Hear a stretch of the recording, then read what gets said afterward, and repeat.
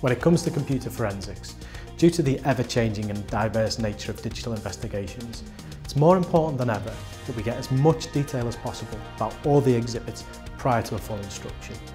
In order to streamline your request and make it as efficient as possible, ideally we need the following information: what type of machine it is, whether it's a laptop or a desktop, whether we need to image that device on-site or off-site, whether we can do it in our lab, the operating system of that machine, so is it a Windows machine, a Linux box or a Mac, and then we talk about the hard drive.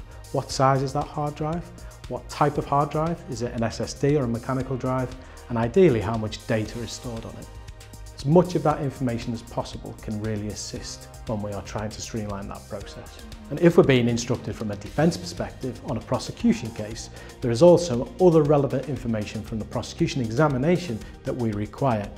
This includes, but isn't limited to, file paths of the relevant data that's been found, any contemporaneous notes from the examiner, any photographs that have been taken of any of the exhibits, and any other relevant information such as encryption and passwords that the examiner has used during their process.